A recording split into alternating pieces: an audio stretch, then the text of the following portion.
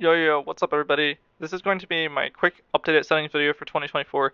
I've done a settings video since I stopped playing competitive Critical Ops, and I guess that's pretty long time now, about over a year besides a couple tournaments that I filled in for, played quickly, but yeah, I'm gonna real quickly just go over my settings. A lot of people do ask me in my streams and stuff. So let's just get right into it. Obviously, select language, English. You can do whatever language you speak. I'm on a 120 FPS iPad, so I run at 120 FPS. HUD, obviously you want to show your HUD, unless you're doing a challenge, maybe turn your HUD off. But control opacity, I use 30%. I used to run like a higher 80, 90% so I could see my buttons, but since I'm really comfortable with my buttons now, I usually run it lower. I've ran 10, I've ran 20, I've even ran it completely off, but I prefer having it about 20 or 30. This way I can actually see how much ammo I have left in my gun, while at the same time not having it be a distraction. Show FPS meter, I always have this on, and I just keep it on the far right. You can put it on the left, you can put it in the middle, wherever you feel comfortable with, doesn't really matter. Show debug info, I have played with this on, but there's really nothing that's useful in here. I think just keeping it off is better, and just being able to see your FPS is fine. Everything else here is just preference. One final thing I would recommend is disable callouts. I keep this off. I disable the callouts because I know all the callouts. I don't need to know where the heck this place is and that place is. I know all the callouts on every map. Now, if you're somebody who's newer to the game and you don't know the callouts, I would recommend putting this on.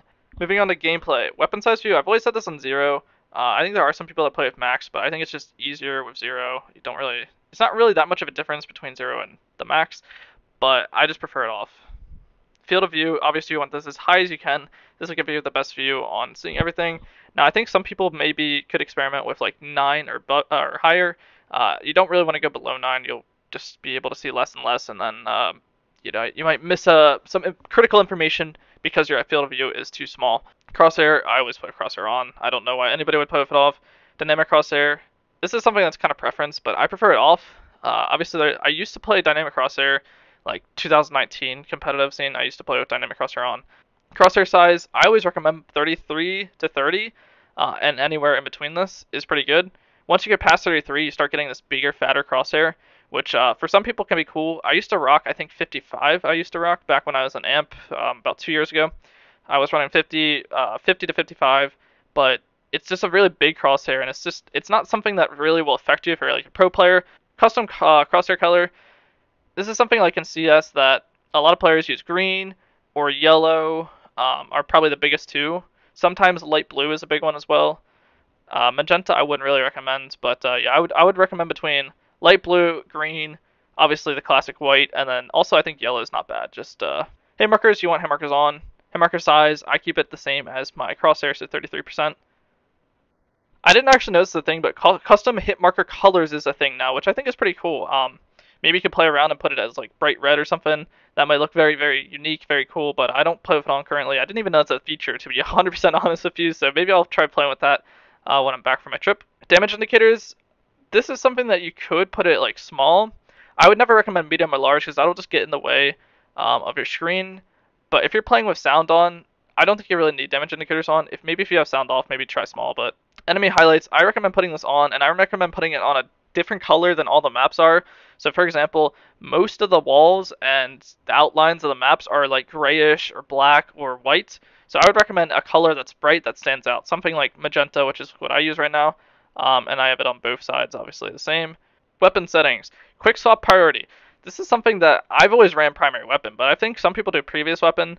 I just feel more comfortable in primary weapon, and there's really no reason for it. I think it's maybe a little bit better when you know 100% that your primary is going to be pulled out if you're trying to quick switch. But other than that, I don't really think there's like this is not something that you necessarily need. You could play around and see which one you like more.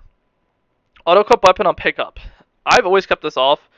And this is if we're on an eco round and I have a pistol and I see a gun on the ground that maybe somebody dropped or whatever, I'm gonna walk over it, and I don't want it to pull out right away because if there's a guy that's like waiting for someone to pick up that gun, if you walk over the gun and it auto picks up and auto switches to that weapon, you're gonna die because you're not gonna be able to shoot right away. It's gonna take a second for the gun to pull out so you can shoot. If I have this off, auto equipped off, and I walk over and I pick up the gun, it's not going to switch to the gun. So if there is a guy that tries to swing me and shoot at me while I'm picking up the gun, I can at least have my pistol out and shoot at him back. And maybe I hit a headshot on him and kill him. Maybe I die, but at least I have a better chance than not being able to shoot at all. So that's why I keep this off.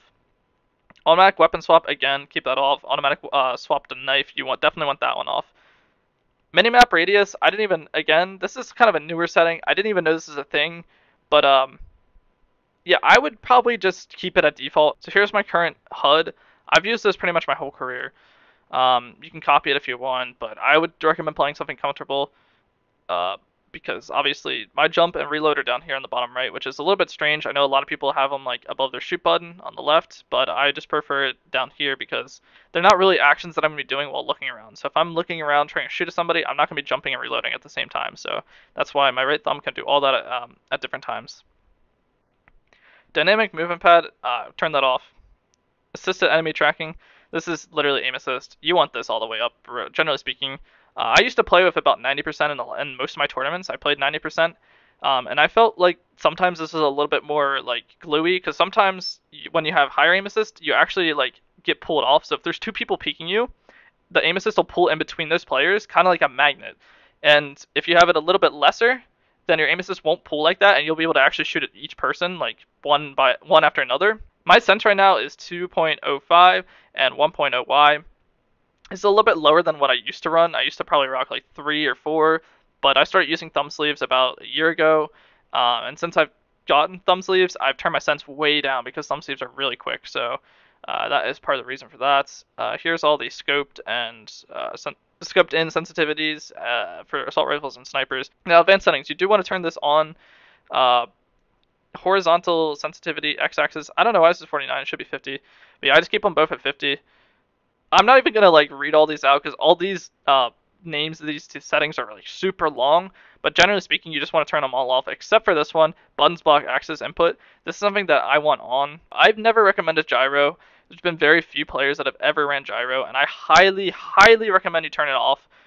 This is just gonna mess you up. If you're ever, playing and you're just holding your iPad and you're like maybe you're in a clutch situation and you're a little bit nervous and you start shaking, you're gonna start like you're gonna whiff, right? If you're trying to aim at somebody, you're just gonna miss. Shoot using touch pressure, never have that on. I don't think that would be a setting that anybody ever uses. Here's my graphics settings. You guys can copy it if you wish to. I'm not really gonna go into depth about textures or graphics or whatever because this is kind of just what everybody prefers. Different things, so it's not really like something that you need. The only thing I would recommend off is anti-aliasing. I feel like on most games I play on PC, people have it at like 2 or 4, but in COPS it's always been good on none. I don't know why, but it just like helps with FPS when you have it off. And then finally, my audio. I have this turned down because when I make videos, I usually have it turned down. But you can. This is kind of just all like your personal preference, whatever you like to have on. So that's it. That's my 2024 settings. I hope you guys enjoy this video. Hopefully this helps you out. Let me know if you try the settings and it works for you or whatever. But I'll be back probably by the time you're watching this video. I'll be back within a couple of days. When I am back, I'm going to try and stream and try to play around with some new settings. So if you guys want to join in my streams, I'll be live then. But until then, thank you for watching. I'll see you guys in the next video. Have an awesome day. Peace out.